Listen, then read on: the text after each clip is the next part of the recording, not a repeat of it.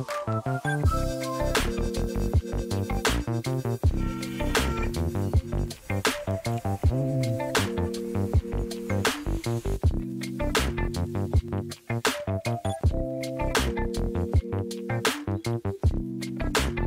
guys, hello and welcome to Chugging Along. I'm Sam. And I'm Tim. And welcome to today's video. So thanks for joining us on the second part of our voyage to Llangollen. So in today's video we're going to be talking about and showing you how we made our way out of the K&A on the east end side of the K&A and made our way up towards Henley on the River Thames. In our last video we made it safely 2 miles east of our winter mooring in Thiel, didn't we? And we made it to the Cunning Man pub, and we woke up that next morning with a big day's cruising ahead of us, only to discover that we had found out that we had ran out of gas. So we use gas to do all the cooking and stuff like that on our boat, and we keep 2 bottles at the front. So I went over there to go and change it. But whilst we were doing this, we had to change the regulator as well, because that was broken. And the reason why that's broken is quite interesting, because these bottles of gas on the boat, usually to screw things on you have lefty-loosey and righty-tighty. But on these, for some reason, they're righty-loosey and lefty-tighty. Yeah, that's so, right. Yeah, so one of the first times we did that, yeah, I got a spanner out and did like that, and it sort of broke it off a little bit. So we bought a replacement regulator just to be safe. It still worked, but just to be safe, yeah, we bought a replacement one with that in mind, that, you know, you spin it on the other way. So yeah, did all of that sort of stuff and turned it back on, and there we go, we had gas again, so we could finally make our morning cup of tea. Oh yeah, you need that before we go start on a big cruise. You need that caffeine. Definitely. After we had our cup of tea, we were able to actually start our cruising, and it was a beautiful morning. It was lovely. The sun was shining, so it filled us with good positive energy for what we had to do, which was going to be quite a long day's cruise. So as we left our mooring, we actually passed under Burfield Bridge and made our way past Burfield Island, which is where you can actually moor up. There's a boat club there. You can moor up long term if you want to, which is very convenient if you live and work around, or if you work around Reading, it's quite easy for you actually. And whilst we went past Burfield Island, there was this boat that we saw, and we've seen it quite a few times, and it's such a beautiful boat. The painting on this boat is unlike anything else we've seen on any other narrowboat whilst we've been on the canals, and we've never seen the owner, we've never seen the name of this boat, so we can never actually get more information about it, but we can always just go past it, and it's such a beautiful boat really to look at. And I think even our antenna enjoyed the view actually of this boat as we were going past. After that pleasant start to the cruise, it was time to do our first lock of the day. And if you'll notice here with the footage, something quite strange was going on, because I was doing the lock paddle here. I didn't do all of it, I just did a little bit of that, because what we're doing, we're practicing. Each of us is practicing to sort of swap our roles. So I usually do the steering and Sam usually does the locks. But our goal this summer is to have one day where I do all of the locks and Sam does all of the steering, yeah? We'll see. We'll see. We'll see how it goes. So yeah, we're doing that. Yeah, we did that, didn't we? But yeah, Sam got back to, you know, doing the lock, and I got back to doing the steering, and yeah, we were going down in the lock. And going down in locks is easier because the boat does move around less. So, especially when going through the double locks on the K&A, because it's less ferocious. With the gate paddles, it's usually quite ferocious if you're going upstream. So downstream, a complete breeze. As we came out of the lock, we started making our way towards Fogney Island Nature Reserve, which is absolutely lovely, beautiful stretch of the canal. It's very quiet as you go past there, which is quite deceptive, because you have this moment of peace and calm as you then approach Fogney Lock. Now, this is one of the most brutal locks in our opinion on the K&A. We've read stories, we've heard stories about this lock, and we've actually been through it before, so we know how brutal it can be. And the reason why is because as you come out of the lock landing area itself is actually right next to a weir. So it does seem quite, it does look a bit scary when you're approaching the lock, and the idea of actually having to stop with your boat there and then get back on the boat did seem quite scary for us. But luckily we had help from a passerby called Brian. He was a fellow boater himself, so he was very familiar with Fogney Lock, and he agreed to hold the gates open for us and to close them, so I could just get back onto Marielle without him having to wait at the lock landing bay next to the weir, and then we could just continue on. So that's exactly what we did. did. And at that point, as we started going through the outskirts of Reading, we came across the familiar sights of the houses with the gardens backing out onto the K&A, and we even got to see the Narrowboat shell, which we had seen before on our journeys onto the K&A. We love this shell. We absolutely love this shell. I'm glad it's still there. I did wonder if maybe over the course of lockdown something might have happened to it. Yeah, I reckon it's been an absolute lockdown asset, I reckon, yeah. If it's got heating in it, then definitely. Yeah. So now we were in Reading town centre, weren't we? We were cruising through there, and then quickly you make it to another crazy lock. So you have two crazies in a row. This one is called County Lock, that is also right next to a weir there, and also has the lock landing after the lock right on it as well. So with this, we got through the lock, everything was fine, but instead of waiting on the lock landing afterwards, I just slowly pulled the boat out of the lock and then just waited. When Sam closed the gate, I just waited just out there, just at the gate there where the water wasn't too fast flowing. And then Sam, you walked over there to go and press the traffic light button, didn't you? So there's a traffic light there in Reading town centre because a couple of the bridges are quite narrow. So if you had, for example, you had two wide beams coming against each other, I don't think they can make it. That create a whole situation. So you press the button there, then the light turns green, and that just lets you know that there's no other boats going. So we were green, we were ready to go, and we started cruising through, didn't we? We did, yeah. Managed to get through County Lock unscathed, which was brilliant. And we managed to get through the bridges and make our way through the Oracle Shopping Centre. Now, I've been to the Oracle Shopping Centre quite a few times as a shopper, so I can only imagine it must be quite a surreal experience for shoppers and anyone going on their day-to-day business, seeing a narrowboat suddenly cut through the shopping centre. And it's also quite surreal for us just watching, because suddenly you've gone from like the calm of the towpath to suddenly being surrounded by lots of restaurants and shops. Definitely, it is an amazing part of design. I think it's a really good idea to do that. And you'll notice there that in the footage that we've got, you can see there's a McDonald's right next to the water there. And I would say, I would challenge anyone and say, surely that is the closest you can get to a narrowboat drive-through McDonald's, right? That is, it does technically say no mooring there, so you can't do it. But I was thinking, that could be like a future upgrade of the canal. People say, how can we make the canals? But I would say a chug through McDonald's surely is something that's got to be on the cards. Do you reckon? I think there'd be some other upgrades people would prefer before that one, to be honest. Well, not me, but yeah, that I would say that is a priority. So upgrades and priorities aside, we then started making our way, continuing on our journey, and as we approached one bridge we noticed another that was to our left, as you'll see in the footage here.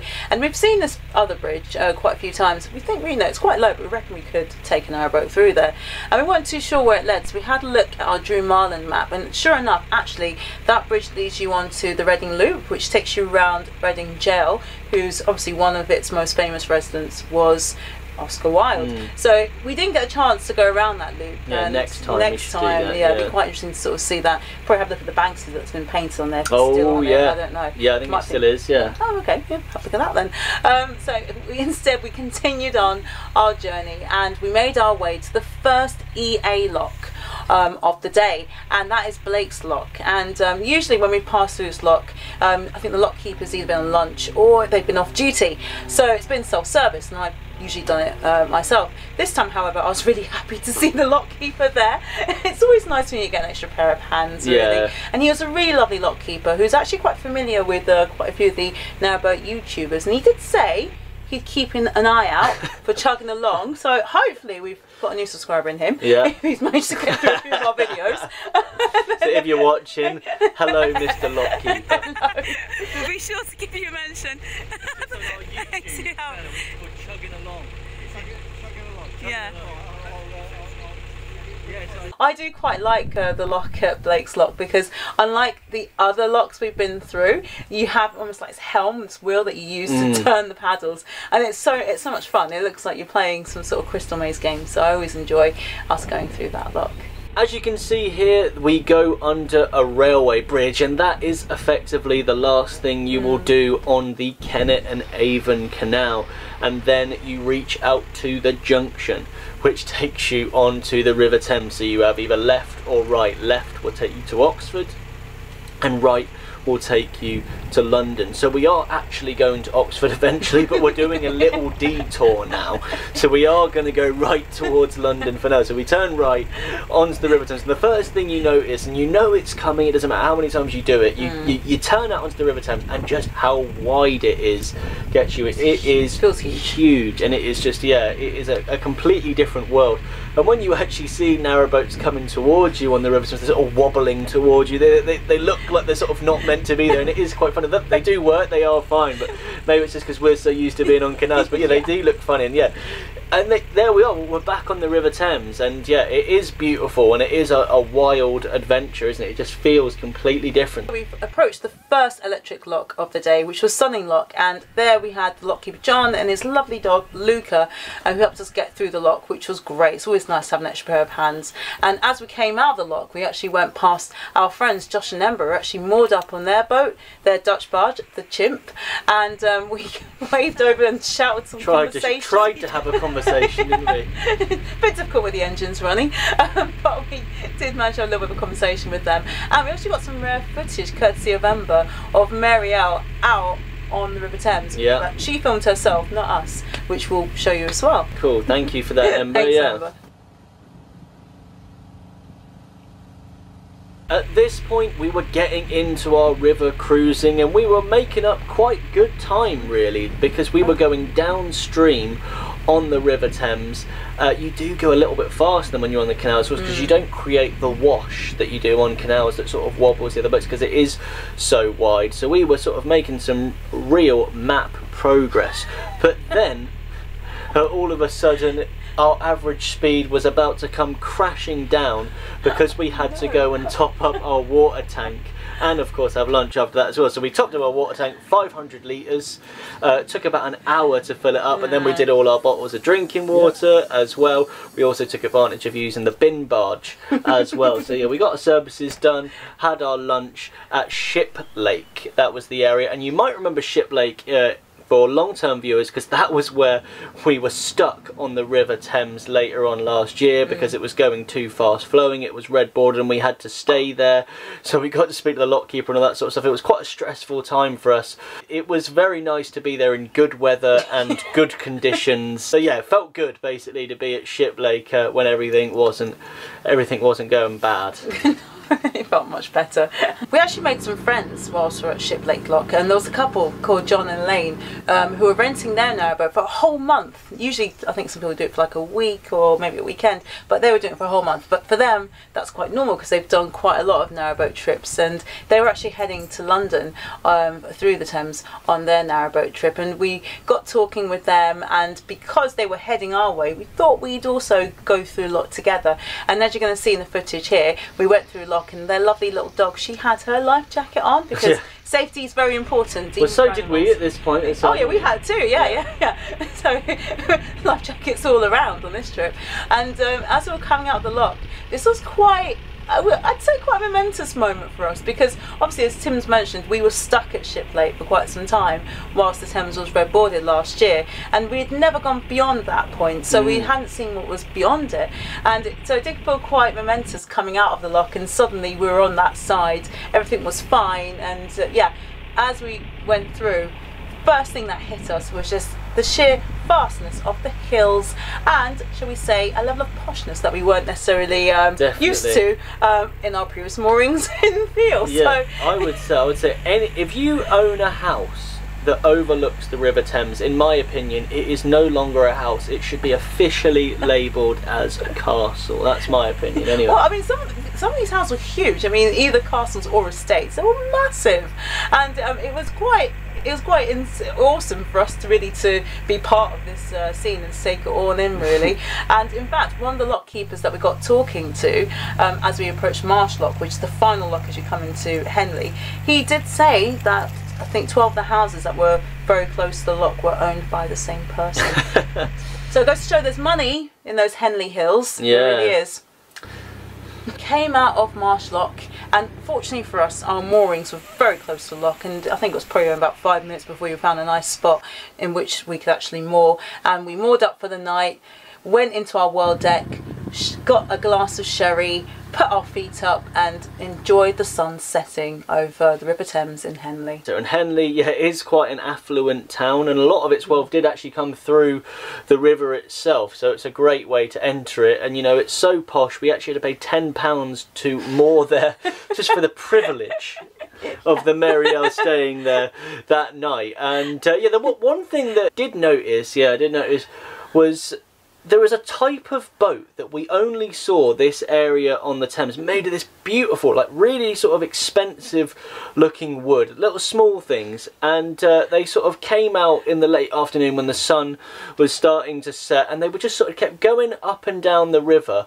I called them wine boats because everyone out there had a nice bottle of wine and they were pouring it, just going up and down, and when the bottle of wine finished they just went back home again.